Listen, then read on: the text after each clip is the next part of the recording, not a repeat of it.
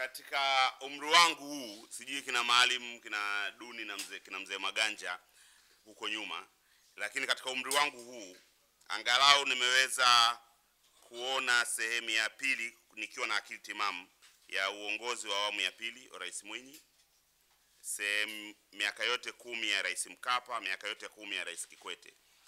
Sijawahi kuona serikali ambayo inaongoza kwa laghai wa Tanzania kama serikali ya awamu ya 5. Sijawahi kuona. Kwa sababu unapata wapi numbers za kuonyesha kwamba development partners bado wanashirikiana na serikali yetu? Unazipata hizo numbers kwenye vitabu vya bajeti ya serikali, kwenye taarifa ya Benki Kuu, kwenye taarifa ambazo mawaziri wanazitoa ndani ya Bunge la Jamhuri ya Muungano wa Tanzania. Takwimu zote ambazo sisi tumezieleza hapa ni takwimu ambazo ni za ripoti za serikali. Hao Benki ya Dunia ambao ni nadra sana Benki ya Dunia kuzuia misaada kwa nchi. Ni nadra sana. Inatokea pale ambapo hali ni mbaya sana, wanakimbia kuonekana kwamba wana endorse serikali ambayo inakwenda kuanguka, ndio huwa wanajitoa. Sisi Tanzania, Benki ya Dunia wamezuia 1.9 billion.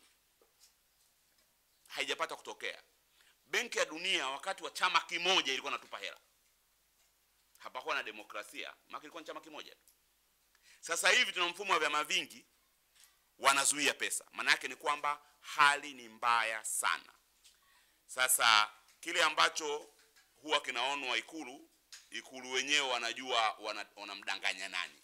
Lakini sisi tunatazama taarifa za Benki Kuu, ndizo ambazo tunazinukuu.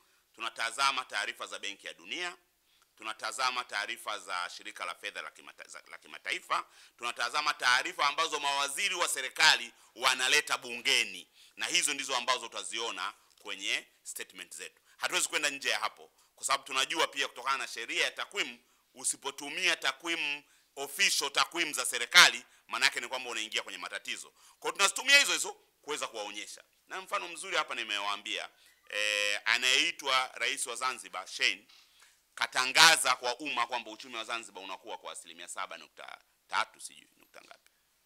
Lakini taarifa ya Benki Kuu Quarterly Economic Review ya mwezi Machi mwaka 2019 inaonyesha kwamba uchumi wa Zanzibar unakuwa kwa 3.2. Sisi tunachukua takwimu ya wachumi, hatuchukui matamko ya wanasiasa, na wananchi wanapaswa kuamini kile ambacho kiko kwenye takwimu rasmi za serikali zilizotolewa na mamlaka zinazohusika, badala ya matamko ambayo mnayaona picha zinapigwa Ikulu kwa ajili tu ya kuwapoza wananchi. Asante viongozi watatu.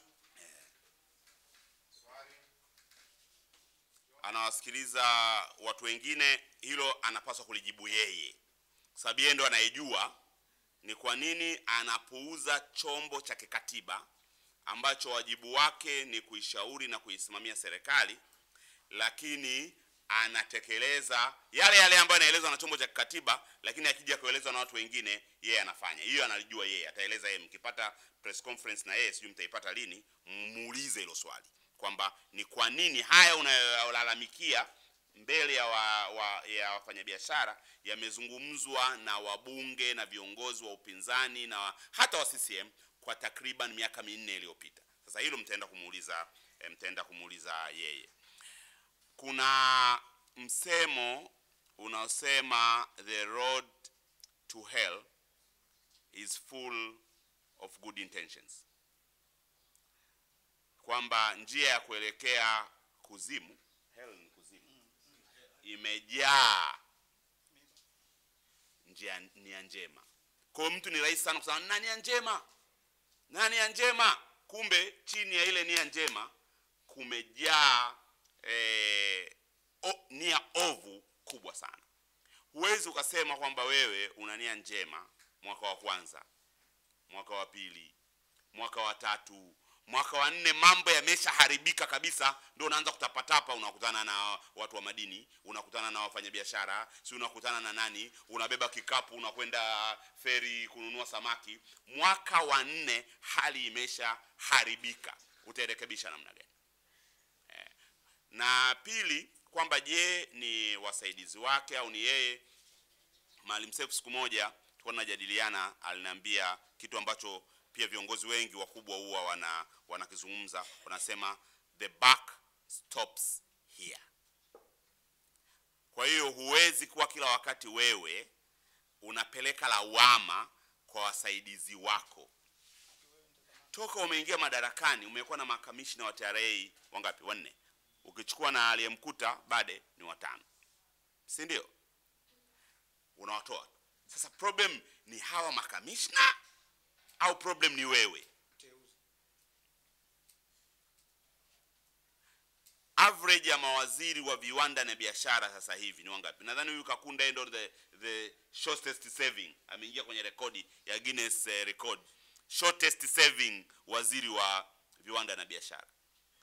Haiwezekani kwamba kila wakati shida ni za wengine na sio za kwako. Kwa huu ni muda wa Watanzania kutafakari, mtu tuliyempa kutuongoza anafaa? Na maamuzi ni ya Watanzania wenyewe kwenye sanduku la kura. Na sio mbali sana, tuendelee kuvumilia.